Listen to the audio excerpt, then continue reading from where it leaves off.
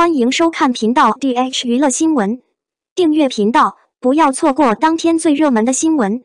我们今天的时事通讯涵盖以下内容：杨紫越来越美了，老土的紫，她穿起来很高级。高级装的视觉冲击力很强，但是很多人不明白如何打造真正的高级装，只是直接照搬时尚达人的装扮。其实真正的高级装是非常契合个人特点的，不需要刻意去模仿，只要明白正确的搭配思路即可。本期就以杨紫的穿搭为例，跟大家分享一下用紫色装扮打造高级穿搭的秘诀。紫色是一种非常流行的颜色，但它是一种非常高级的颜色。紫色的卫衣在它身上显得格外亮眼，既提升了穿搭的抗老效果，又隐藏了上半身的缺点。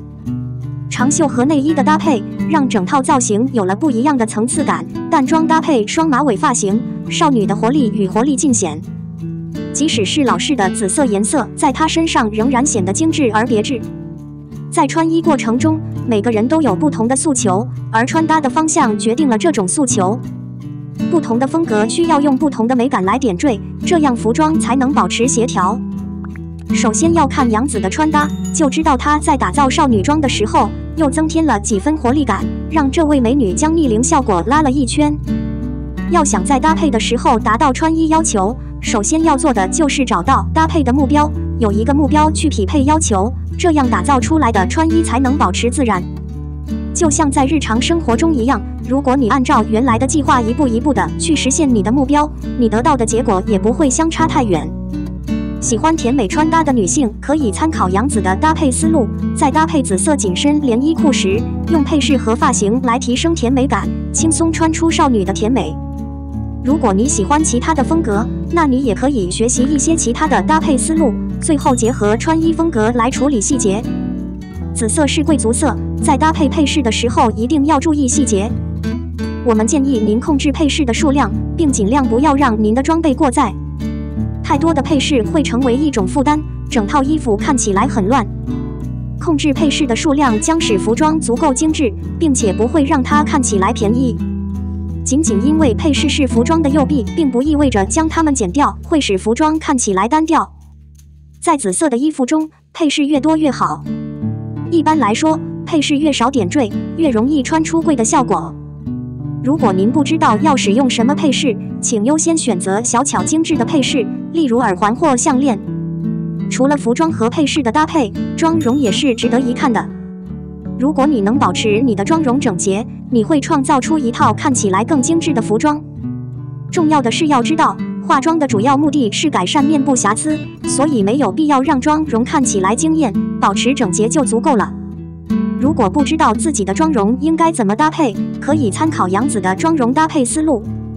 通过改善面部肤色的均匀度，使皮肤质量在视觉上看起来完美，然后适当的淡化整体肤色，以隐藏面部瑕疵。最后，根据自己的眼型选择眼妆，处理好眼妆的细节，做到美丽自然。紫色的衣服这年头很正常，不过很多人觉得这种颜色的衣服不难驾驭。事实上，为什么每个人都对这种衣服零控制背后的动机，是因为他们没有处理匹配的微妙之处。02，什么是人群关系？肖战的人气真的不好吗？我在微博上看到很多评论，说肖战的旅人流行度不够好，很难传达评价。关于一般评估，经理最近仔细阅读了一堆信息，并表示他有冲突。有网友总结了今年初赛由年轻专家带动的杨卫5大电视男女明星的 CVB 评价。网友们惊讶地发现，肖战在年轻专家中的市场需求很大。如果一个节目有巨大的增量，可能艺人关注的是帮凶艺人的恶名和人群流行度，但是看2部剧及职业部队和如果不是太麻烦，教育肖战主演的为你的生命安息扩大了，丰富度极高，肖战的付出也不容小觑。事实上，肖战在人群和路人中无处不在，并不可怕。显然，独特的渠道有不同的基础。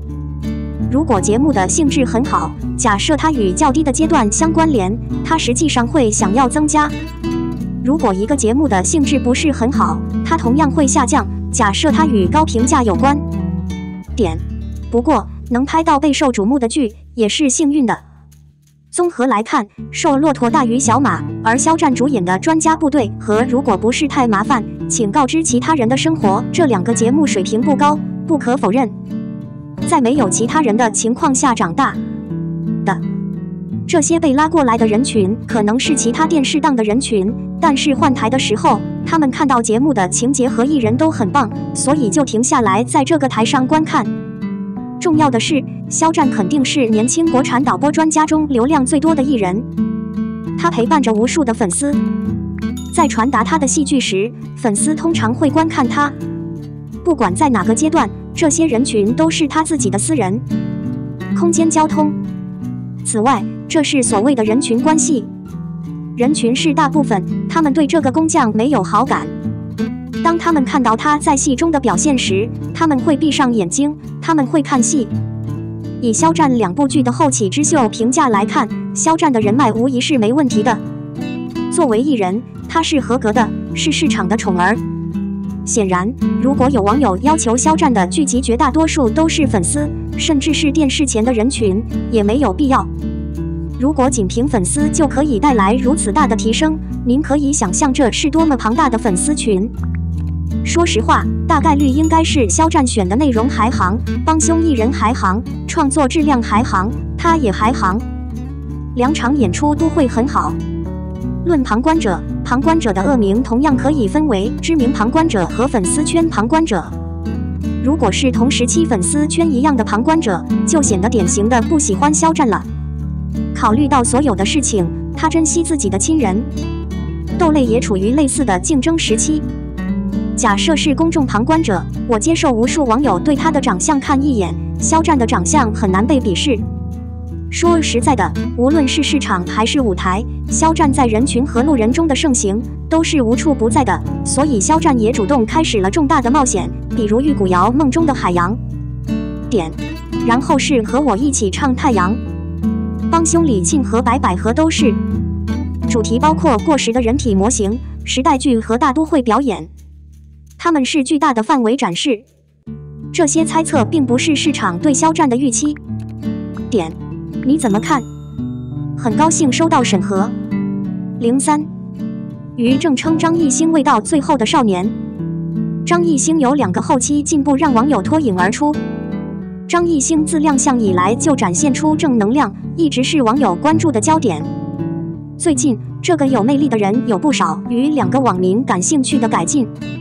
先说知名制片人于正称张艺兴至死是少年的话题。这件事是有来由的。当时有网友询问于正对 Angelababy 杨颖的看法，这不是八卦，当然难不到于正。他人品好，颜值高，我特别喜欢他。于正几乎是脱口而出。杨颖曾在某电视节目中还原小龙女造型，只因其形象太美太飘逸了，于正便在他的社交平台有感而发小龙女扮装美照。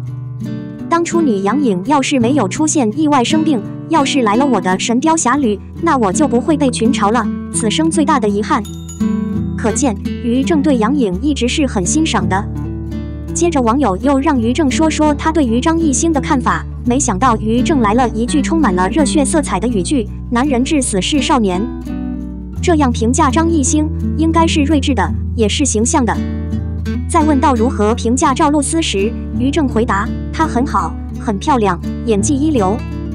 张艺兴第2条让网友感兴趣的动态是他加盟中国说唱巅峰对决总决赛。